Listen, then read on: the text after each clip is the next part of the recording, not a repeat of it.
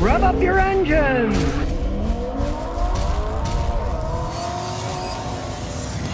Today I'm going to show you how to fix a vehicle that's running lean. Now if your vehicle hesitates, has a lack of acceleration, a lot of times that's because it's running lean. In this case, it's easy to figure the original diagnosis because you just hook up a scan tool. A simple thing here, just get the business end, and there's the data port. We just plug it in and watch the machine do its thing. It knows what it is. It read it, and here we go. Now it's going to scan it. There's all the codes. In this case, it's P0174, Bank 2 running too lean, and P0171, Bank 1 system too lean. And here, when we look at the data, we see that the long-term fuel trim of number 1 is 23.4, 22.7 for Bank 2. Now, what does that mean in the real world? Well, the computer is adding 20-something% fuel to both Bank 1 and Bank 2. Thinks the engine is running too lean, doesn't have enough fuel, and it's adding fuel to each bank. Now, this is a GM Vortec V8 engine. So, both sides of the engine are adding 20-something% fuel. So whatever's wrong with this vehicle, it's affecting the whole engine. Let's say you had one side was lean and one side wasn't. That'd mean the problem was on that one side, like there was an intake leak on the intake manifold gasket, clogged injectors on one side and not the other. But this is both sides, and they're almost exactly the same. So it's something that affects the entire engine. Now a massive vacuum leak could do that, so let's start it up and listen to see if we can have any air sucking that we can say, okay, that's obvious, it's sucking air. And while I look around, I don't hear any massive leaks. You hear a little clicking here and there from the lifters. I mean, it's got 180,000 miles on it, so there's some wear. But there's no massive leaks, and it really isn't idling all that bad. So since it's running lean, too much air will make it run lean, or not enough fuel. Well, we don't hear any air leaks, but let's check the air filter just in case something's really messed up there. So we'll unscrew the air filter housing. I'll take some more screws off. They hide them everywhere. Finally, out it comes. Change the air filter because the material's kind of dried out, but as you can see, when you put it up to the sun, you can see through it pretty well, so this isn't the main problem. But I am going to change it because look at this. See the amount of pleats on this one? Here's the quality one I'm replacing to. It has many more pleats. This, I'll count them. This one has 58 pleats. Better quality one I bought has over 80 pleats on it. So this is going to filter better anyways. That's why I tell you, buy a quality filter. Don't buy the cheapest one you can get your hands on. The cheaper ones, hey, they don't have as much filtering material. This has a lot more filtering material. Use a quality filter. Now on this General Motors vehicles, right after the air filter is the mass airflow sensor. Here's a new one. The air flows through it. Got that cover off anyways. And these little metering devices measure how many grams of air come into the engine, so the engine knows how much fuel to pump into the engine with the fuel injectors. This is very critical for the running of the engine. Now these things go bad all the time. And when you got a vehicle that's got 180,000 miles on it, this one still has the original one, odds are it's just flat worn out inside. And when these wear out, as the air flows through, it doesn't measure the air correctly.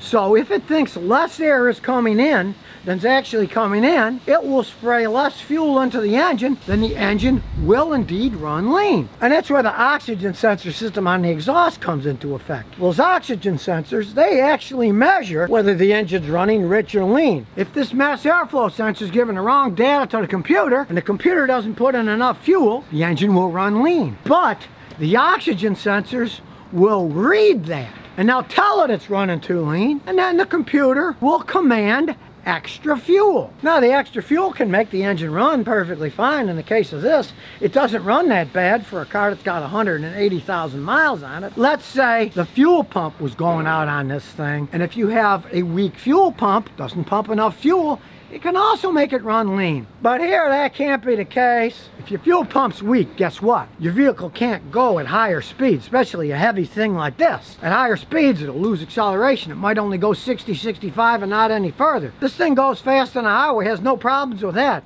So, since both sides are running lean, there's no real vacuum leak showing, but it goes plenty fast enough on the highway, I'm taking a very educated guess that this mass airflow sensor has gone bad, so I'm going to install this brand new one. So we get a screwdriver and loosen the tab. power pops off. Then we go to the clamps and unscrew the clamps and hold it in place, and then pop it off.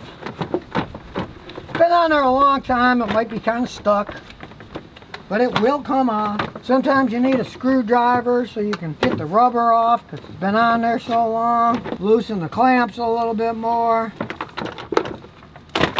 Then the other end comes off. Now you put it back the same way you took it off, but if you get confused, they're smart enough that this has a little flow. The flow's pointed that way. That means the air comes in here and flows. So in this case, they're built exactly the same. This one came out like this, and this one goes in so that the air flows in. And you reuse this rubber neck part. They're cheap when they make these things.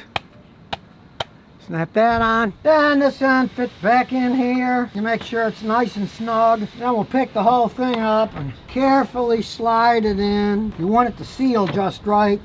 But don't be like me and forget the air filter. We'll stick that in first, then put it back together. Then tighten up the clamps, and of course, don't forget to plug it back in. There we go. Then tighten the air filter housing on, all 4 screws, and start her up and see how it runs. Now we're gonna let it warm up for a while, take it for a road test. Then we'll look at the fuel trim levels and see what's happened. See if it's still running lean or not. Because nothing beats a good 15-20 minute road test in the city and at highway speeds. Can run lean idling, or driving in the city, or driving on the highway. So you gotta test it on all 3. Well, it's sure running fine now on the highway.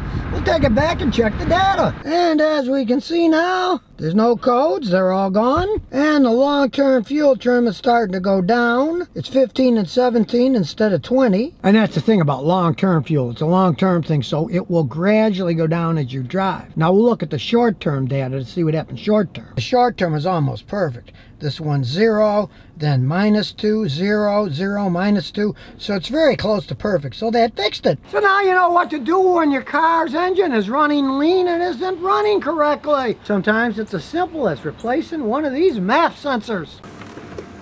And here's some bonus questions and answers. Say Fool Mazumber is a 2017 Toyota Corolla a good car? Please advise on changing the CVT fluid every 25,000 miles. It's a good idea for the longevity of the transmission. Things are better made than they used to be. The fluid's better made, the metallurgy's better than the transmissions.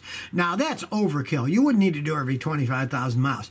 But if it was mine, I'd change it every 50,000 miles. In the modern transmissions, all you do on those CVT things is you drain out what comes out. And on that particular one, the last time I did one, it was less than 3 quarts of fluid, which is less than 1/3 of all the fluid in the system. So you're only changing 1/3 of it at a time. But it's very good fluid. So if you use the Toyota fluid, change it every 50,000 miles yourself. Learn how to do it, how to drain it out, and then how to pump the same amount of fluid back in. Measure what came out, put that same amount, and that is the best thing to do. You don't need to do it every 25,000 miles.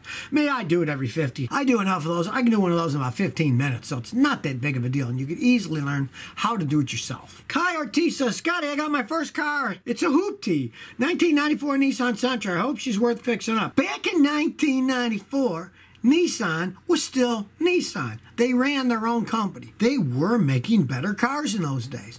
I had customers in those days get 200,000-300,000 miles pretty much trouble-free out of those things.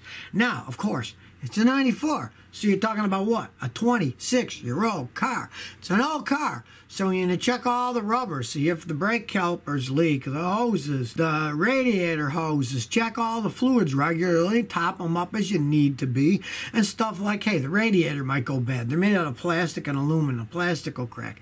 Then put another radiator in it. They're not that expensive. I can get radiators for that thing for like $79. They don't cost much aftermarket, so take care of it. You never know. It might last quite some time. Brandon Aguero says, any opinions on a Nissan Murano? My wife has handed one down to her. Okay, well, I'm assuming she got it for free. Do not look a gift horse in the mouth. If it runs okay and it goes good and she got it for nothing, change the oil every 3,000 to 5,000 miles. Flush the coolant out every 5 years or so. Change the transmission fluid every 50,000, 60,000 miles. Baby it. Now, they're not the greatest of cars. As time goes on, they often have problems, especially with their automatic transmissions. And a lot of them will have problems with their electronic fuel injection as they age. Some of the wiring shorts out and stuff on them. But, I mean, if you got it for free, baby it, take care of it. You never know. Just realize you got it for nothing. So let's say automatic transmission goes on it, and somebody's telling you it's going to be $3,500, $4,500, just junk it then. Don't even bother fixing it. But you never know. You got it for nothing, baby it, take care of it. You never know. So if you never want to miss another one of my new car repair videos, remember to ring that bell.